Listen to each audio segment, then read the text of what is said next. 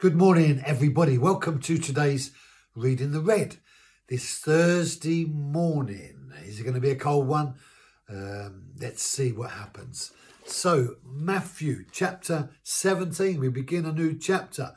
And this is titled The Transfiguration. And it's when Jesus, with three of his disciples, Peter, James and John, went up to the mountain and Jesus was transfigured.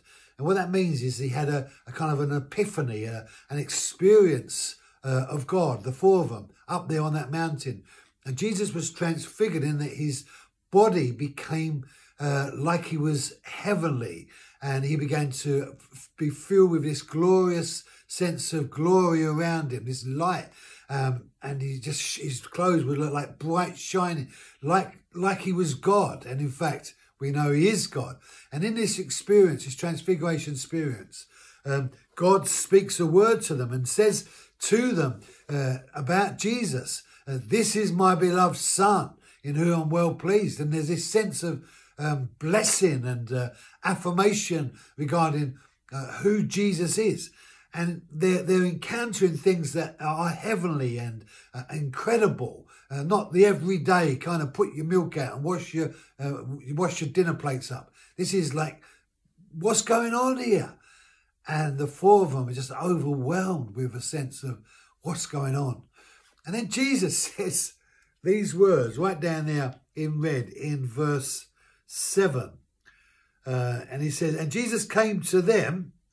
So while he's having this experience, Jesus came to them and touched them and said to them, get up and do not be afraid. Get up and do not be afraid. Now, there's this sense of they're just about to just having this, the most incredible experience of their life. This has never happened to them ever before.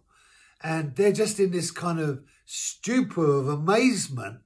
And Jesus, and they're on the floor, they're on their knees, they're just in adoration.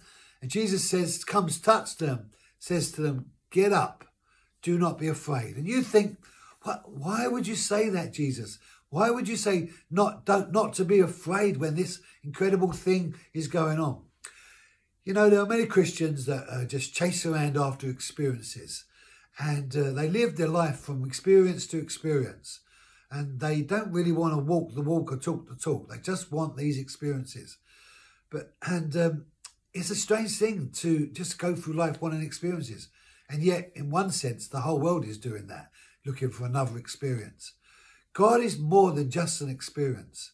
God is a person that wants to come and invade every aspect of your life.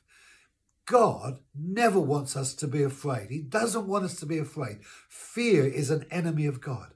And so even though Jesus was understanding in regards to the fact that his three friends, the disciples, were encountering something they'd never encountered before, he still doesn't want them to be afraid.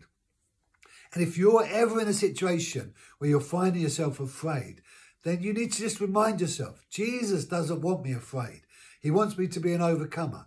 And what does he say to the disciples? He says, he touched them. So he embraced the reality of who they were. And he reassured them. And he said, it's okay. He touched them.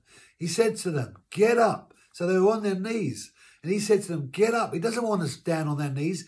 When we're down on our knees, we're weak and we're broken. Oh, there's a place for being on your knees.